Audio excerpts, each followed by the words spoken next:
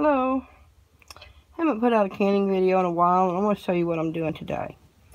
I've got these 2 packages of ground pork. I've got some more that I'm going to use for something else. But this is equal to about 5 pounds of ground pork. Found it on sale, so I decided to get some. So, today, I'm going to mix up sausage. Now, we've used this before. It's really, really good. And it calls for 5 pounds of meat. So what I'll be doing is mixing it up in this bowl, using gloves, and then I'll store it overnight to let those flavors really get through all this pork. I'll bring you back when I've got it mixed up and ready to store. Sorry about that. Okay, you can see it on the meat. Just use gloved hands. Mix it around kind of like you do with a meatloaf. Get it in there really good. I'm not going to film canning sausage because I've done that before, and I will give you a link to that video. But this will, my gloves want to work off.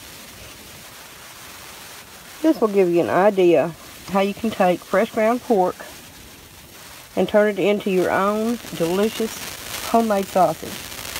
Now, we did this with our pigs we killed too, and I just browned it all up, scrambled it up, and canned it like that to use in omelets or on pizza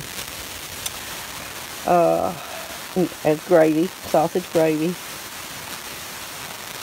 But it's pretty easy. You can get, if you can get the ground pork, you can use that. See, my glove's trying to come off. You can use ground pork, or if you've got a butcher, have him just take a boneless pork loin and let him grind it up, fat and all, and then you'll have ground pork that you can use.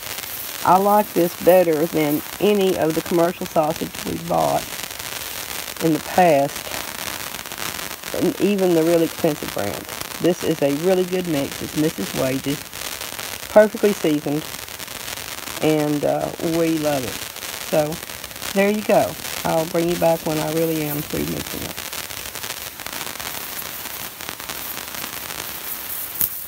Okay, I cheated a little bit and added about a tablespoon of crushed red pepper to this. Yeah. We like hot food. Whenever I make pickles, I always add hot pepper to the pickles too, unless I'm going to give them away. So there you are. There it is, all mixed up. I'll put it out here in the cooler on ice, and by tomorrow, all these seasonings will be all through here, soaked in real good, and it'll be ready to can. Thanks for watching.